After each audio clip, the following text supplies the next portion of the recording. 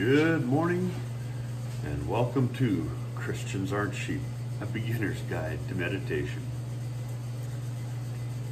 My channel is totally dedicated to Isaiah 40 verse 31. All those who wait upon the Lord will renew their strength. They will rise up with wings like eagles. They will run and not be weary. They will walk and not faint. Key word being wait, another word for meditate. And this morning I did a little bit of stretching, about 5 minutes, counting a few of my blessings, which are many. That helps promote a quiet mind. And I'm fixing to go out and do a little cross-country skiing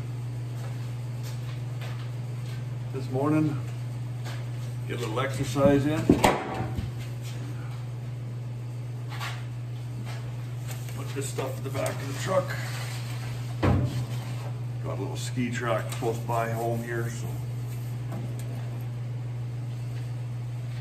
And yeah, burning off a little bit of energy. Another good prelude to meditation.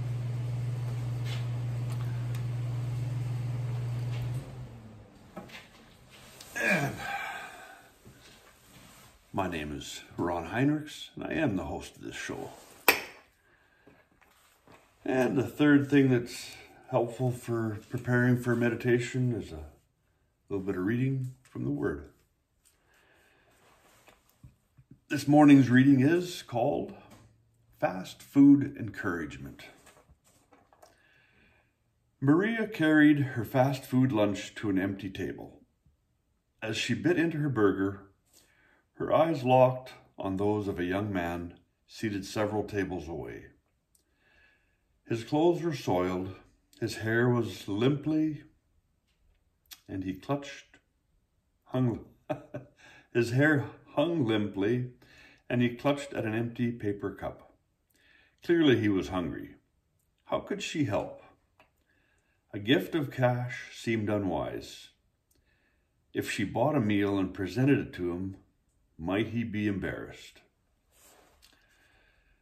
Just then, Maria remembered the story of Ruth, where Boaz, a wealthy landowner, invited the impoverished immigrant widow to glean from his fields.